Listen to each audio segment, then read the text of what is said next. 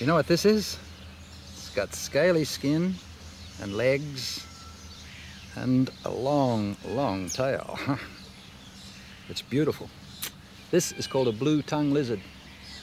And there are lots of different types of lizards in Australia.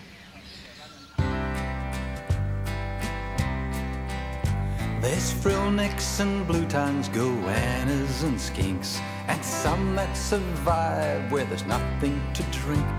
And none of them care what anyone thinks. They're the wonderful lizards of Oz. We haven't had dinosaurs for thousands of years, but you can see lots of their cousins round here. And you'll never know when one will appear. They're the wonderful lizards of Oz.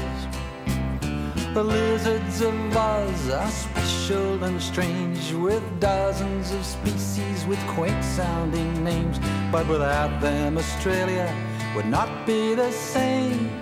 We ought to like them because they're the wonderful lizards of Oz.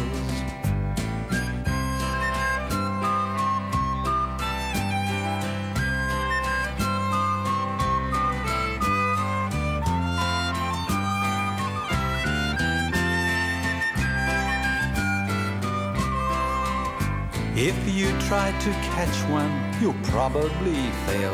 Your fingers will slide down the length of his scales. If you're lucky, he'll leave you a piece of his tail. The wonderful lizards of Oz. But don't be discouraged, it won't bother him if there's only a stump where his tail should have been. In a matter of time, it'll grow back again. The wonderful lizards of Oz. The lizards of Oz are special and strange, with dozens of species with quaint sounding names. But without them Australia would not be the same. We ought to like them because they're the wonderful lizards of Oz.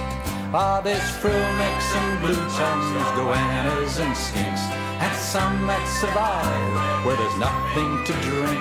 And none of them care what anyone thinks. They're the wonderful lizards of Oz. We haven't had dinosaurs for thousands of years, but you can see lots of their cousins round here.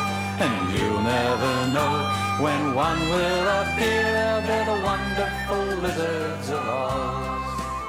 There's frillnecks and blue-tongues, goannas and skinks, and some that survive.